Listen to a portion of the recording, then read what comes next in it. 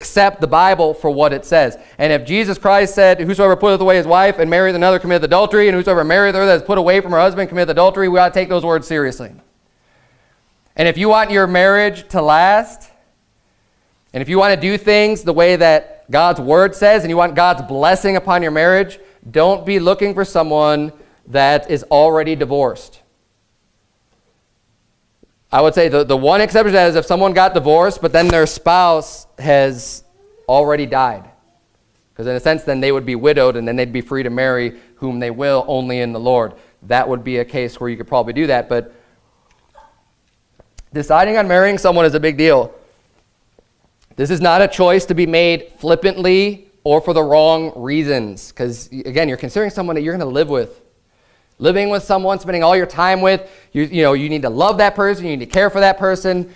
We need to be careful. A lot of people have, I've met people that maybe their aspiration is to be a pastor. And the Bible says in 1 Timothy that the bishop is to be the husband of one wife, and that he's supposed to rule his own house well, and he has children, and there's these qualifications, and they're thinking, well, I just want to get married because I want to be a pastor someday. Well, that's great that you want to, if you desire the office of a bishop, the Bible says you desire a good work.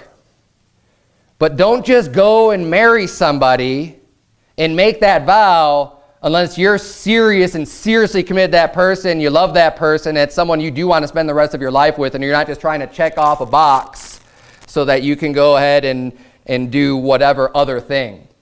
Or people do that to get visas in the country, do other things, whatever. There's all kinds of different reasons why, to get benefits from the government. Oh, I just want to have less taxes or something. And people end up getting married. And look, that's the wrong reason. Now, it may be beneficial. It may help you. It may be a goal. You may want to get married because you want to have a family. You want to have a spouse. That's great.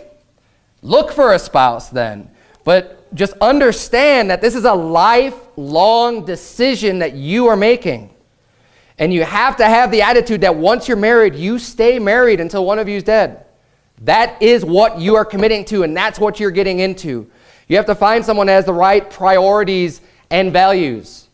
And so I'm going to get into finding a wife and finding a husband in just a minute, but the basics for either finding a husband or a wife, you need to find someone who's saved, you need to find someone who's not divorced, and someone who's a godly person. Someone who loves God's word, someone who loves the Bible and has their priorities and their values that line up with yours. Because priorities and values will determine all of the major decisions that you're going to make in the future. When you decide what you're going to do, where you're going to live, where you're going to go to church, all these lifelong decisions, it's going to be based off of what you believe, what's in your heart, what's driving that. What do you care about? What do you prioritize? Someone who's just real greedy and all they care about is money and they have a love of money, where the Bible says the love of money is the root of all evil, well, guess what? They're going to be making all their decisions based on money. Oh, I can't go to church today because I have to work. Oh, I can't I can't read my Bible. I got too much work to do. I got all this other stuff to do. I'm trying to make money. And if you marry someone like that, you're not going to be very happy.